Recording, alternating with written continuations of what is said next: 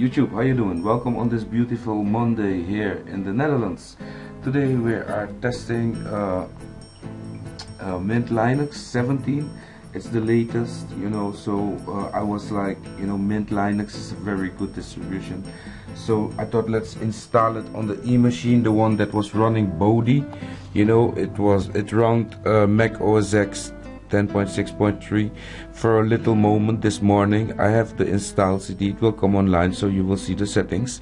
So if you have this machine, you know how to make a Hackintosh running 10.6.3, but that is not the thing that we're gonna do now. What we're gonna do is we just created a bootable USB stick with Power ISO.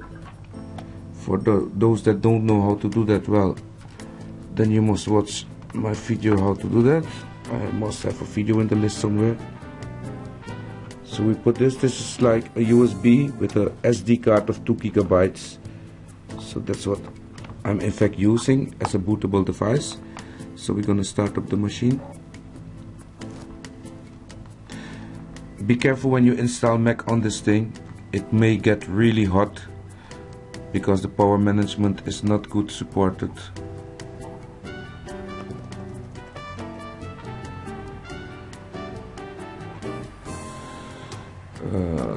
Let me boot up with holding F10. That will bring me into the boot menu. You see boot menu there, and now I can select the USB storage device, this one at the bottom. So I don't have to go into the BIOS and then first, and change it all. So we can start Linux Mint. We can start in compatibility mode. We can do an integrity check, memory test, boot from local drive. What we're gonna do is start Mint Linux, the first one. We're first gonna see if it will start the machine in the normal way. And if not, because of the video card, then we will need to boot up in compatibility mode. But as you can see, Mint Linux has no problem starting up whatsoever. And we might even installer on this machine. Will give us a very fast Linux machine with a good environment for anyone to understand and use. Download apps out of their own private market, set the desktop the way you want it, bloody blah. You can do so many things. And up here you can see that everything is set up, Wi-Fi is available. So at this moment, only thing you have to do is log into your Wi-Fi's, and then you will be online, because here are the the stations. So we can just log in now, and but we will not do that. We're just gonna hit install Linux. We hit this icon here. Just hit it one time, don't hit it 2 and 3 times, just hit it one time. I will install it in English, but for my Dutch people and my Catala people and Celista and Dance and German and all my friends from France and my friends from Calego, Italiano, Kurdi, Dutch, of course, Nederlands, Polski, Portuguese, Brazil, Romana, my friends from Romania, Slovenia, Slovenia, Slovanka, Svenska. Wow, all you guys, you can install this. I see many Arabic languages that I cannot pronounce. Friends from all over the world. I see China, Japan. Man, I don't even know what I'm seeing here. So, oops, let me select English because I don't understand that. Where is English? Oh, there it is. So, my hermanos, I just select English, and you must select your language. Up here we can connect, connecting to this Wi-Fi network will allow you to install third-party software, and that is really handy because,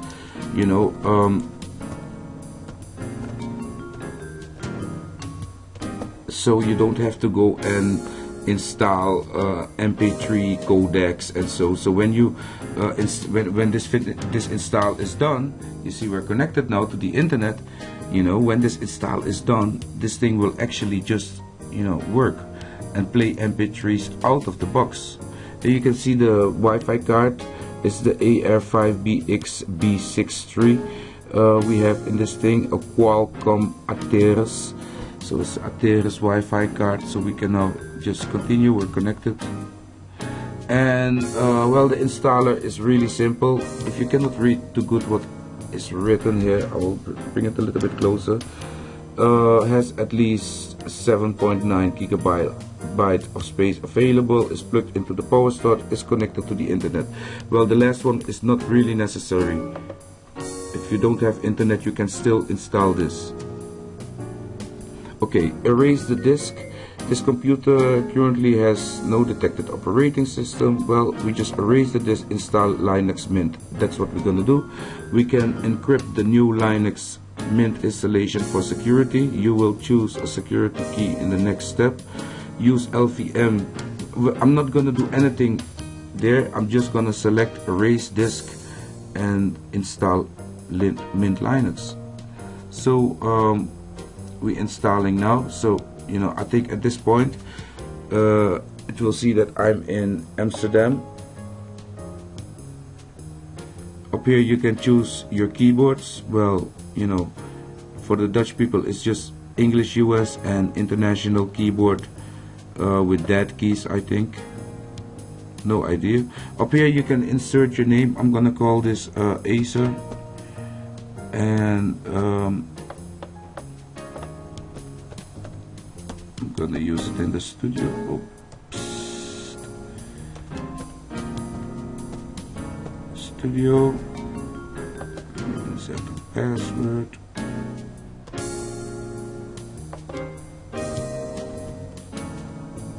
And up here I will also say log in automatically.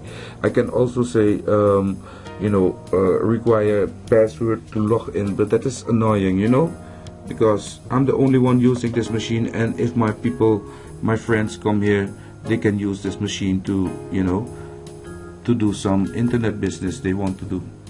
So we're gonna let this install go, and after the reboot I'll get back to you. Alrighty, and after the reboot we get this screen. Welcome Mint Qianna. It's the 32-bit version, and I'm sure I pronounced it wrong, but I think it's like Qianna, but it looks very nice. I'm gonna play with it, and so should you. So that is how to install Mint Linux 17 on your laptop. It will work on almost any laptop. This is an old, yeah, what is it? I don't even know, 1.6 gigahertz Celeron processor, so you know, it has 2 gigabytes of memory, so that is really cool. So you know, but it will run on your Pentium 4 as well, so you can install it. Make sure you have enough RAM, and yeah, you will be amazed that the airport sound and everything will be installed as a charm. Well, I just changed the look and feels a little bit, and you can see that yeah, you can change the orb really easy now in 17 by just hitting preferences and go here to the, you know, the icon button, and here you can change any orb you want. I just got the funny orb because I like the colors, you know. See that? Looks nice, though. The menu. And at this moment I'm installing Rhythmbox, and I was installing another one as well, another program. Let me see, what was it? Oh yes, a capture program. I just installed the capture program so I can capture this desktop and also make some videos of the stuff that you can do with Mint Linux, but it looks amazing. So you should really try it out. Mint Linux. Anyway, peeps, thank you for watching. This was Spock with Mint Linux 17. Until my next video. Bye.